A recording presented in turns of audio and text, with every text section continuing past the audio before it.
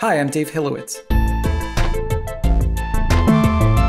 So in my last video, I talked about how to record external synths using Ableton Live. And one of the comments that came up again and again was, why don't you use the external instrument device within Ableton to do your recording? This thing here. And the answer is, I actually do sometimes. So I figured I'd make a video about that. Before I get started, I should mention that the external instrument device that I'm going to be covering in this video is only available in Live Standard and Live Suite. It's not available in Live Lite. Okay, let's get started.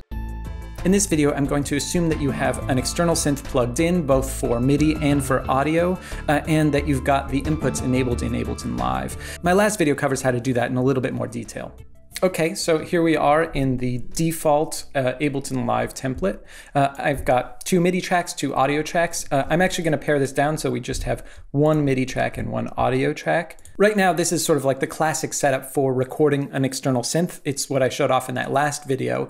We've got one MIDI track, which will store all of the note data from our external synth. And we've got one audio track that's for recording the audio output of the synth. So if we were using the manual MIDI technique, what we would do is we would configure the MIDI outputs to send MIDI data to the Arturia Microfreak, and also to receive it if we were using that as our controller. But we're going to do something a little bit differently this time. We're actually going to open up the instruments panel on the left, and we're going to drag external instrument onto that MIDI track. And as you can see, a little device popped up down here. It's almost as though we were working with a software-based synthesizer within Ableton Live, but it's actually something that acts as a conduit with external synths. And that MIDI configuration that we would otherwise have done up here, we're actually going to do down here. So we're going to say that we send our MIDI out to the Arturia Microfreak, and we're going to say that we receive our audio from this, which in this case is Universal Audio Apollo Twin. Now, if I go and I play notes on the synthesizer, they'll actually get played through here. It's interesting, this MIDI track has now been converted, and it's almost like it's a software-based synthesizer. It outputs audio, and we can even have effects on it. I can drag effects from over here, and now when I play something on my controller, the effects play back as well. So right now we've got everything contained in this one little track. We don't even need this audio track at all right now. Even better, the external instrument device has automatic delay compensation, so it can handle latency and sync issues really, really well. Let's record a little bit and I'll show you what I mean.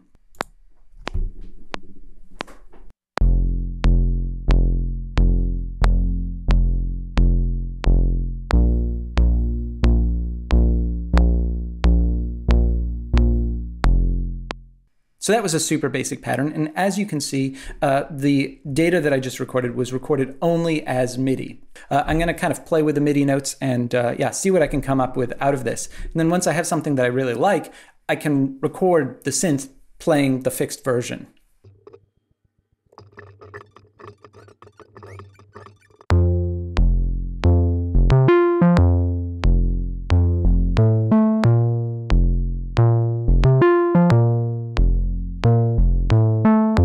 Okay, so that sounds a little bit better. I'm actually going to do something that I recommended in the last video, and I'm going to write down the patch number that I'm using, which is a patch that I made on the Microfreak, so that I don't forget it. There's another cool thing that you can do. You can actually specify a patch number down here in the program change section, and it will essentially send out a program change message to your synth. Program change stuff was invented in the early 80s, and it's a little bit janky. You'll have to do some trial and error to figure out which patch numbers actually match to the patch numbers on your synth. Like for example, this is patch 150 on the Microfreak, but in order to actually get it to send the right program change message, you have to set it to bank 2 and program 22. This is still pretty powerful. It means that in theory, you could have a bunch of different clips in your Ableton session and have each one mapped to a different voice on your synthesizer. Of course, most synthesizers these days are monotimbral, which means they can only play back one sound at a given time. Still, those program change messages can be pretty useful for mapping specific sounds to specific clips within Live. Okay, so right now, everything that we have is in MIDI data. And that means if you try to export your song, let's say that I was done with this and I wanted to export it, Ableton's going to do something pretty strange. At least I thought it was pretty strange the first time I tried to do an export. it's going to throw up a dialog box that tells you it's rendering your track in real time. And what it's doing is it's actually playing back the entire track's worth of MIDI data and recording the audio right during export. And then it mixes that in with your track at the last possible minute. I'm sure that workflow of exporting your MIDI audio is useful for somebody, but I've never used it once. I would much rather take control of my audio recording myself for a number of reasons. For one thing, if I've got a long track, I don't want to have to wait the length of my track every time I hit export. I export my tracks a ton so I can listen to them on speakers in my kitchen, listen to them in my car, whatever. I just don't want to wait that long. I also don't want to have to keep my synth plugged in at all times and make sure that I have the right audio setting just to be able to export my tracks. If I accidentally bump into my synth and change the presets and I haven't actually specified presets in the clips, we'll ruin the track. Most importantly, I want to reuse the same synth many times throughout a track, different presets for different parts of the song, and you just can't do that with that workflow. So my motto is record early, record often.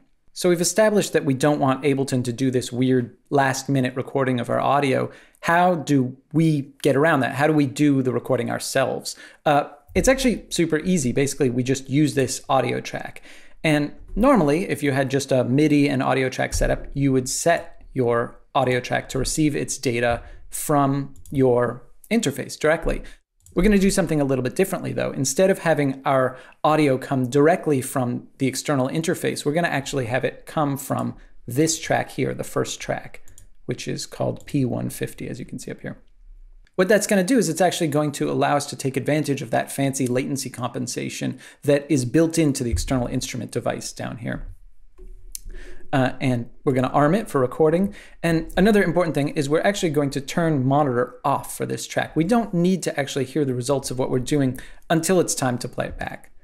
Another thing that's worth mentioning before we hit record, there's a little menu here that allows you to choose at what stage the recording takes place. Is it before any effects that you might have on this channel? Is it after? I recommend always choosing pre to get the driest possible signal. You can always apply effects to this audio track later. If we were working the timeline, we would hit record here. I'm still working in session view with clips, so I'm going to click here.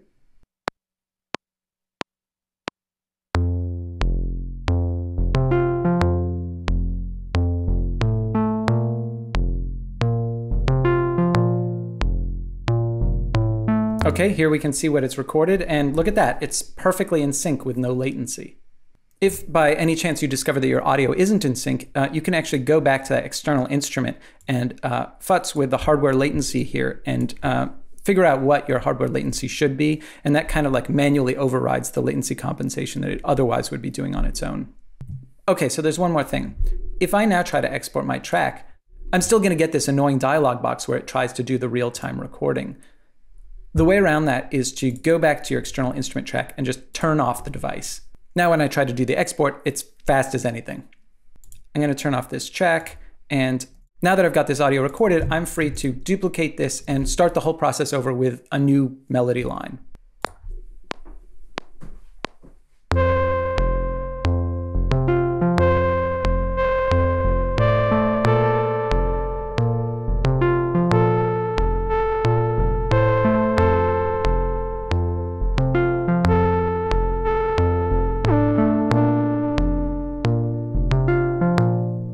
Switch to the audio track, record that.